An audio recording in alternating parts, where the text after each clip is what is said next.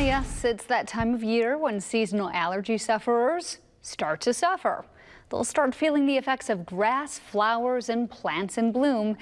People who can't get relief sometimes suffer from chronic issues, but now there's a new device designed to help patients breathe more freely. Marty Salt has more. Cato Coleman is a registered dietitian who works in food service.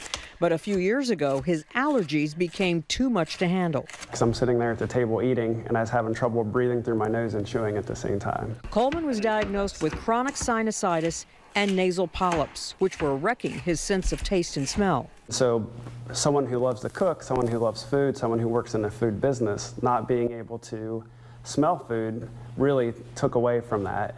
Ear, nose, and throat surgeon Adam Spies removed the polyps and then last year recommended Coleman try a new device designed to treat people with chronic sinus problems that result in nasal polyps. The system is called XHANCE. It is different because it delivers medications higher up in the nose. XHANCE is inserted in a person's nose and mouth. As the user exhales, a common medication called fluticasone is delivered deep into the sinuses, where over-the-counter nasal sprays can't reach.